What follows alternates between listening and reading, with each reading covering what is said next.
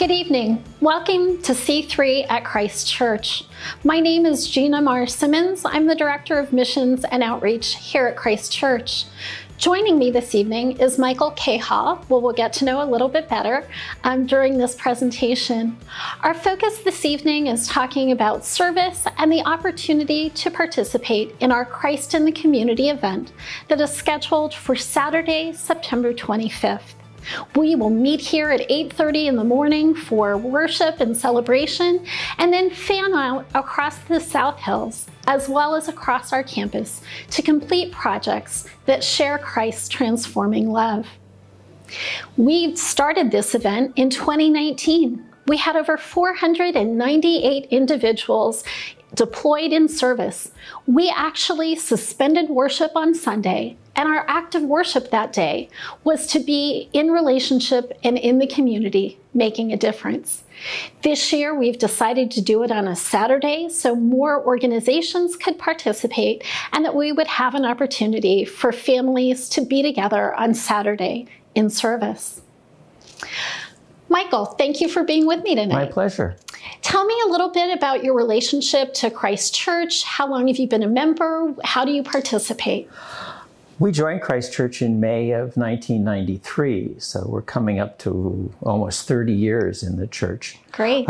We had been exploring different opportunities in the church, in churches here in the South Hills, and there was something about Christ Church that always kept us coming back. So eventually we figured God was directing us here, so we joined, and our whole family has been active in the church. I've been a leader of a small group and participant in a small group. I've served on various committees. I'm now a member of SPRC, and I was a delegate to annual conference for Christ Church for a number of years. So we seem to be here at least 2 or 3 times a week in one way or another.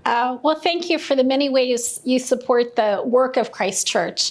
I know Karen, your wife, is also very involved in a small group as well as helping with our weddings. So we thank you both for being part of the fabric of what we do at Christ Church. It's part of our lives. I saw you last night at the Connection Team meeting. Tell me what appeals to you about being part of that team. Karen and I have been greeters here at Christ Church for a number of years. We enjoy welcoming people to our church and to providing them with any kind of help we can if they're new or visitors, to directing them to the places that they're looking for. And so being part of that, we were here last night getting new information about how that process is going to change in the coming months, and looking forward to being part of that new group. Oh, well, thank you so much for the ways that you help to bring Christ's love to people through our church. Last night, there were over 70 individuals at the Connections meeting, and that is a way that you can serve here on our campus. So if you're interested in that, please reach out to the church office and we will get you connected there. I wanted to talk to you, Michael, about your experience with Christ in the Community in 2019. When you first heard that we were going to meet for a brief period of worship on that Sunday morning, but then go out in the community, what was your initial reaction? You know, actually, I think my initial reaction was, well, that's not my thing. I don't do that sort of thing oftentimes. And the more I thought about it, I was given a prompting that maybe it's time for me to get out of my comfort zone. So Karen and I talked about it and decided that we would take part and do whatever we could. And I was just sort of blown away walking in on that Sunday morning and seeing, as you said, almost 500 members of Christ Church signed up to go work wherever we were sent, to be part of the community and be in the community as the church. Well, it strikes me as a little bit of a contrast when you say you didn't think that was your thing, because serving seems to be so much at the heart of how you interact here at Christ Church. Were you talking more about going out and getting dirty? Well, no, because we get dirty at home all the time. Okay. But being out in the wider community is not something that I guess I felt really comfortable with, though I think one of the outcomes of being part of Christ in the community was to realize how much fun that is and what an impact we can have together as if we go out. Well, you were one of a large group of people who descended upon a gentleman's house. His name was also Michael, here locally in Bethel Park. Did you select that site off the website, or did you get assigned? Do you have a... I think we were just assigned to it. Tell me a little bit about what you first encountered. What was the scope of the work? And well, as you said, we went to a house over on Bethel Church Road. A single gentleman lived there. The house had needed some help. It had not been taken care of. Plantings had overgrown it. You couldn't even get to the front door because bushes had grown up, and I think the post office was not even delivering mail because they couldn't get to the mail slot with it. So our job was really to try as much as we could in one day to take the house in hand and kind of get it straightened around, which we did. We had a large group. I don't remember the exact number, but it was probably between 20 and 30 of us. There were I think at least 36 over the course of the day on that site. There were chainsaws. And nippers and hedge trimmers and extension ladders and power washers and all kinds of things that we used. But it was fun. We met with Mike at the beginning.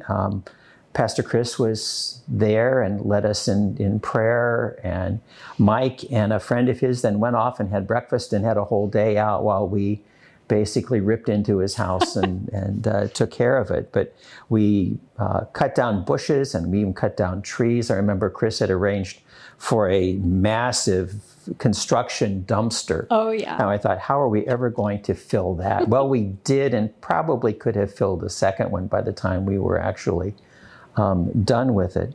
But by the end of the day, the house looked pretty good. You could get to the front door. We even, I think, uncovered some stone walks that had been were overgrown with that. And so it felt really good to walk away and look at the house. Actually, I drove by after you had called me just to see how it was, and it still looks pretty good. I think that it's been taken care of over these past 2 years. So it was a great experience, and it was fun to work with so many people from the church. I was thinking about that this morning. It was a very diverse group. We had youth who were working with us. We had young couples. We had more, shall we say, mature couples in it. I was thinking specifically of the Dom family. Gary and Linda and their daughter and son were there, and their grandson was there. So there were 3 generations of the Dom family working on this. And I thought, what a neat experience. That's special. For them and for those of us who were watching them. One of the things I learned is that people are always watching you, and how you act and what you do can have an impact. I was remembering, I think it was mid-afternoon or something, one of Mike's neighbors was going, and she stopped at the house and she said, "Do you need anything? I'm going to the store." Yeah. She wasn't a member of Christ Church. She wasn't part of our group. She was just a member. And but she had seen what we were doing and was pleased with it, and so was willing to help. And when we got to the point of power washing, we realized there were no exterior outlets on the house. But the lady next door was out working in her garden, and so we went over and asked if we could tap into her electricity for a while to run the power washers. And she said, of course, go ahead and do it. But people stopped by all day asking what we were doing, and it was very gratifying to tell them who we were and what we were doing and why we were doing it. And I think anecdotally later we learned that he had lived in that home for 30, 40 years. It was his parents' home. And that neighbors who had never spoken to him before kind of congratulated him and connected with him in a new way. And so for him to feel a bigger sense of being part of that neighborhood was a gift that that team of people brought. So did you meet new people on the team that you continue from Christ Church that you continue to say, oh, I remember working next to them? Well, it's been a couple of years and we had COVID in between. Sure. So it was a fun day to get to know some people, at least for that day. And others we knew already from church. And so to interact with them in a very different kind of way was a blessing as well. We got to know a different aspect of what they do and who they are. Yeah. We're at the point where people can sign up online to be part of the day of service on September 25th. What would you want to tell people who've never been part of Christ in the community? What would you say to encourage them to participate? I would encourage people to take part. First of all, it's fun. It was really a great day. A lot of laughing, a lot of stories being told, and you don't have to be skilled in particularly anything. It was, we just all chipped in and did what we could. There was always somebody who seemed to know what needed to be done and how to do it. They would give us instructions and off we go. So you don't have to feel like you have to be a professional carpenter or landscaper or whatever it might be. God will use whatever skills you bring into that situation. And I think you'll feel really good about it. We've always believed in this church in reach and outreach. And this was a great way of reaching out to the community for a relatively short amount of time and making a difference in somebody's life, which I think is what we're really called to do. I do remember I was tired at the end of the day, but it was a good tired. It was I had expended my energy in somebody else's cause, not in my own. That's great. I notice Michael is wearing his Christ in the Community t-shirt, and we do have those available again this year. You can purchase them online at christumc.net/Christ in the Community. They're $10 a piece. There is a pretty blue and a dark gray color, and we have sizes for toddlers through adults this year. They are advanced purchase, so I encourage you, if you would like one, they will have the Christ in the Community logo that you can see, as well on the back we'll have our mission statement. So when you're in the community, people can see who you are and what you believe in, and it gives you a talking point to talk about the day of service that we hope you will all participate in. So signups have opened. Have you looked at the list? Or are you anticipating participating again this year? I'm sure we will. Good. It was a good time last time, so we're looking forward to it again. I'm looking forward to welcoming all of you in the congregation to participate. We have activities that are appropriate for small children to, what did we call them, mature adults. So there are some activities that you can do seated. There's making core hygiene kits for those who have recently been flooded. I think there are supplies for 400 kits. I've never seen that many washcloths and hand towels in my life. But we have those. We're working on Meals on Wheels favors for our local distribution site at Bethel Presbyterian Church. That activity will happen here.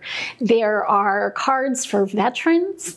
We will be doing bean packaging again for South Hills Interfaith Movement. That's always good. There's dried chickpeas everywhere when all is said and done. But it's a huge blessing to that community that uses the services of South Hills Interfaith Movement. There's activities in the community. There are several homes that have been nominated for a little extra TLC. It is not too late. If you or someone you know, they don't have to be church members, has a need that we can fulfill, we will look to put a team together. The nomination form is on our website at christumc.net, Christ in the Community, and I ask for quite a few details and that you approach the person who you want to nominate to see if they're willing to accept a team. There is no cost to that family or that homeowner. We are willing to do outside landscaping. We've got at one site that there'll be some pressure washing, a little bit of outdoor painting, removing some fencing. So there are a lot of different skill sets that are required for different jobs, but through the sign up, you'll be able to see that. For those who are working 3 hours or more, we will provide a lunch. I think I remember you saying, Michael, that was the best turkey sandwich you had had. Yeah, I remember that. So we will provide water and lunches to make sure that everyone stays hydrated and keeps their energy up. So I want to take this opportunity to say that you all are welcome. There will be a role for you no matter what your skill level is or your stamina. So please look on our website, christumc.net, Christ in the Community. You can buy a t-shirt, you can sign up to serve, or you can nominate someone who you think could use a blessing from Christ Church. We believe strongly at Christ Church that service is part of our DNA and part of who we are as Christians to be able to reach out and help those who might be challenged. So please take this opportunity to be part of kind of a pretty big movement, I think. It's pretty exciting to anticipate our time together. Again, it's September 25th. We will meet here at 8:30 for almost all of the teams, and then by 9 o'clock, we'll be headed out to serve those who may have a need. God bless.